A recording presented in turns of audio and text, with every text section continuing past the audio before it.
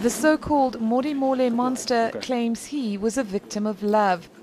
But Johan Kotze has denied he orchestrated the gang rape of his estranged wife, Bonette.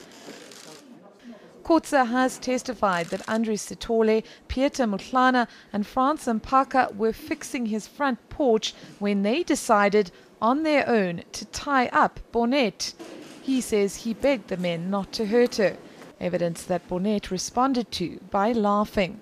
She repeatedly shook her head as Kotze claimed that she'd wanted to reconcile with him in the days before the attack. Kotze claimed he then saw Bonette with another man on New Year's Eve 2011 and was plunged into emotional turmoil. In a bizarre piece of evidence, Kotze claimed that the sight of Bonette with the other man so incensed him that he picked up his daughter's beloved kitten and threw it to the ground. Moments later, he said he picked up the cat and cuddled it.